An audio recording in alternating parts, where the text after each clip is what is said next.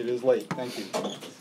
Well, we feel good about the win, to say the least. We did some good things in the second half. First half, we didn't guard people that we said are shooters. They didn't believe the coaching staff, didn't believe the scouting report. But I think we did a little better job of guarding them in the second half. We got a little better shots. Kobe made some big baskets for us, to say the least. Luke found him one time, got through the ball in the middle against the zone, and Luke found him, and that was good. Luke had 6 assists, which, as you said, was a career high. Rebounding was big for us, 46 to 25, and then, of course, 34 free throws out of 37. That's fantastic. So, like I said, it's late, so, guys, what do you have?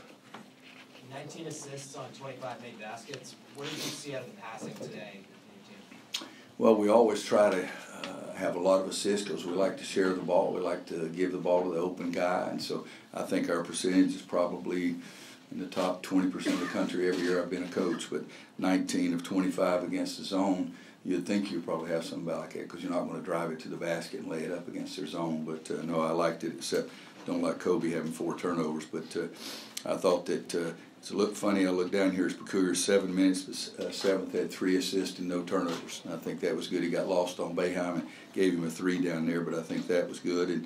And I think Nasir, 7 out of 8 from the free throw line, was fantastic for us as well. And Garrison's got to stay out of foul trouble. Kobe's third game with 30 points, and how do you kind of put into words his freshman season from a scoring standpoint, especially after this game? Well, I've said before, he's the best scoring point guard that I've coached. I mean, Ty Lawson got to that stage later that he could really score, but Kobe's a scorer, and I've never minded a scoring point guard. I knew he was bound to make some because he hadn't made any the last 3 or 4 weeks. Said something like that to him, and he'd probably tell you. And the one I felt sorry for at the end, Kenny Williams didn't know whether he should lay that ball up or not, and he did. He just told me, said, "I hope that Coach Boeheim thinks that was disrespectful to him," and that's not what Kenny intended by any means. But back to your question, he's 9 for 14, 6 for 11. I think the last, other than the Miami game, he's been 3 for 99. So it's good that he made some today. And I'm not telling you anything I won't tell him. I already have told him. What does a game like this say about Luke's impact, where maybe he's not scoring, but he has a career high in assists? Well, 12 rebounds was helpful too, and 12 rebounds, 6 assists.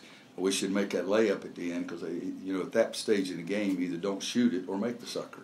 And so he did both mistakes. But, no, I thought Luke was important for us in the middle of the zone and rebounding basketball too.